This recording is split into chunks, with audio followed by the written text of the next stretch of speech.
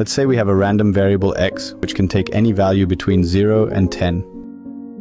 When an event occurs according to the probability distribution of x, we refer to this as sampling from x.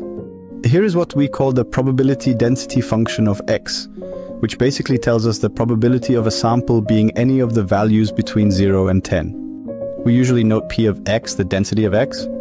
An interesting quantity describing the distribution of x is its expectation, usually noted e of x. It is basically the average value that you can expect when sampling from x, and it can be computed using the integral of the probability density function. Now let's consider two random variables, x and z. What you see here in 3D is what we call the joint probability distribution of x and z. This represents the probability of each possible pair of events occurring together. Of course, each variable also has its own individual probability distribution, known as the marginal distribution. As before, we denote the marginal distribution of x as p of x and the marginal distribution of z as p of z. An interesting property of the joint distribution is that we can use it to compute each of the marginal distributions.